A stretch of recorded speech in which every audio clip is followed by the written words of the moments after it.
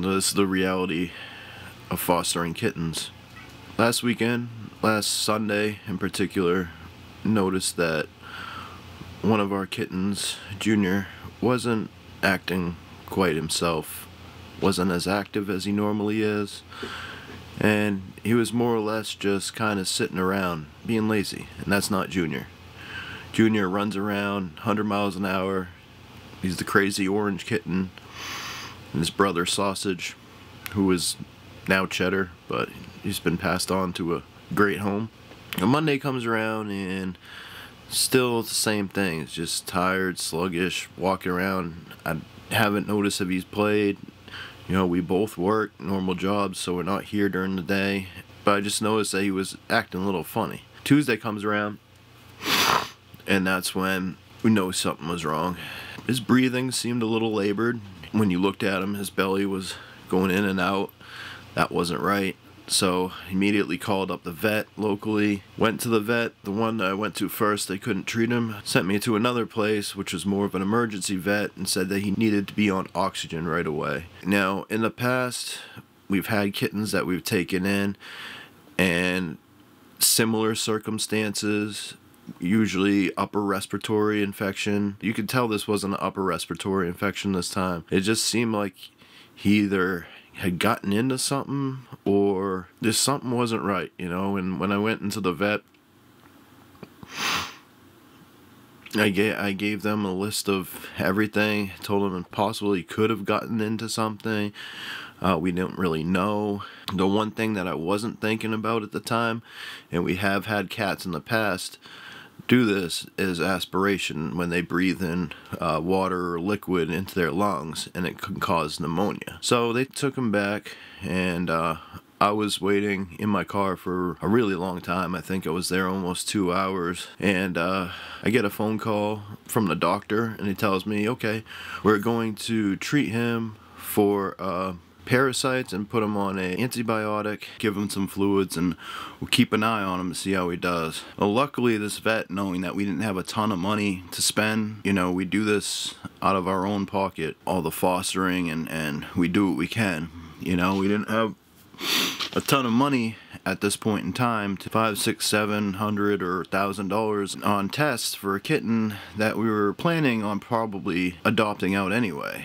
Although he was growing on us, very much so. My fiance and I had talked about possibly keeping him, even though we don't need any more kitty cats. So yeah, they were going to give him antibiotics and just, you know, keep an eye on him and watch that he got better. So I'm waiting in my car, and I get a phone call from the vet tech to come inside, and that the doctor wanted to speak to me. When I went inside, they led me into a room. I had a feeling something was going on. I had my phone recording at the time so that I could relay whatever information the doctor gave me, or the vet gave me, back to my fiance. That way we both knew exactly what the diagnosis was, what to do to get Mr. Junior back to full health. So I'm sitting in this room for a very long time, and the doctor comes in.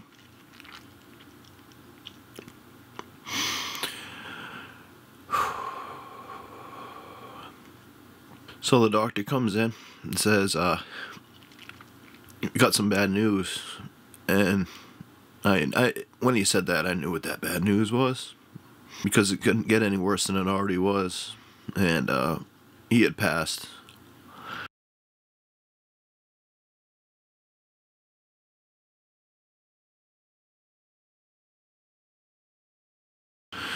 So what had happened is they went to draw blood from Junior to do some tests, which they were all doing all for free, and I highly thank them for going as far as they were willing to go, basically free of charge, because we had given them an amount that we could pay that day.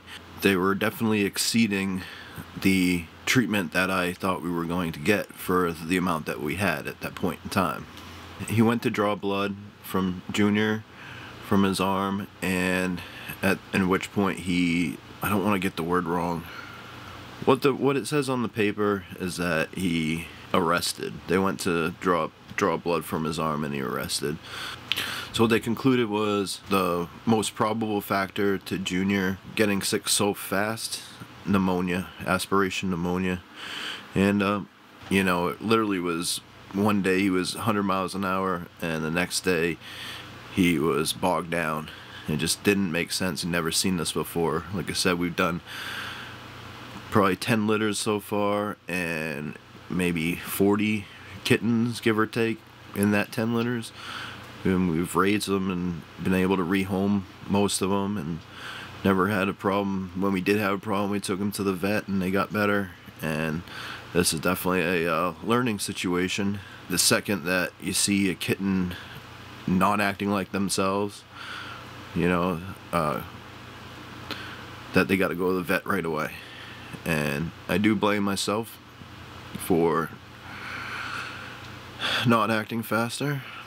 You know, I feel extremely guilty about it, and I'll just be truthful, is I feel like Junior probably would still be here if I had gotten him into the vet faster. Whether or not that's true, never know. This has been the hardest one to deal with on my end. It's been extremely hard to deal with. I haven't taken a loss of an animal this hard in a long time, and it's mostly because of my own guilt, and I definitely will never let this happen again. I had cats in the past that, you know, aspirate, and, or, you know, you see them breathe water in through their nose. It happens to kittens all the time. They dip their head in the water dish too far and they sneeze afterwards. You know, you keep an eye on them, make sure that they're okay, but yeah, this was a tough one. So that's why there hasn't been any uploads this week, is, you know, all the footage that I have, little Junior's in all of it, because that's the way he was. He was 100 miles an hour. He wanted to be with humans all the time. When you're in the kitchen, he's on your shoulder, trying to look over your shoulder, seeing what you're doing. He was just always there. Therefore, he was always on camera. And it's hard right now. I'm just starting to be able to look at my footage again and start to put videos together. But I feel it's very important to get this one video out. I've had it in my head all week that I was going to do a video like this, so people know the realities of fostering kittens. Is they may be fine one day, then the next they could be, you know, complete opposite. You just never know. You know, there is what they call kitten sudden death syndrome, which we've never experienced, knock on wood. You know, this wasn't that. It was pneumonia, aspiration pneumonia. Yeah, I just want to remember Junior as the happy-go-lucky fun kitten that he was. My fiance said a great thing, and it's maybe he knew he only had a little time to live. That's why he was always going 100 miles an hour, and that's why he was always up getting involved in things, you know. He was unlike the others. He was just different. Cats kind of choose you, and he was almost to the point of asking us, hey, can I stay here? He had a ton of energy, and he was super friendly. And I'm going to leave some clips of him that I haven't released yet. He's a big reason that Muggsy and Friends channel has gotten the traffic that it has, because his video is the #1 video on the page. That's another thing, I've never videotaped my kittens before, or my cats before, the way I have been the last few months. And I think that's another reason why I got so close to him, is that not only spending that time with him one-on-one, but also sitting there for hours editing and seeing the funny stuff that he does and watching it over again. This was just a really hard one. I was going to work with tears in my eyes and nose completely stuffed up, pretending I had allergies. I just felt it was important that everybody knows that the reality of fostering kittens is they don't all make it. You can go 1 litter and lose one, or you can go 10 litters and lose one. Go 100 litters. It's not all kittens are make it. And do what you can. Get them to the vet as soon as possible. Even if you don't have the money, at least take them there. There's a lot of places that will work with you. In my opinion, it's better to have tried than not tried at all. And if it comes down to a kitten living a miserable existence outside, you know, full of parasites and just probably gonna die, or taking them in and trying to nurse them back to health and just doing what you can to give them a shot, I'm more for giving them a shot than anything else. You know, it's a little life. Thank you to everybody who has subscribed to this channel, and I promise from here forward I'll be delivering a lot more content. Like I said, it's just been hard to look at some of these videos last week. I guess that's really it. All I have to say on Junior, and may he rest in peace. He's in God's hands now.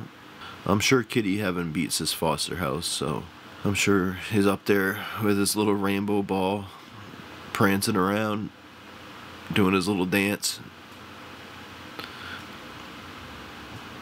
But man, it's so hard.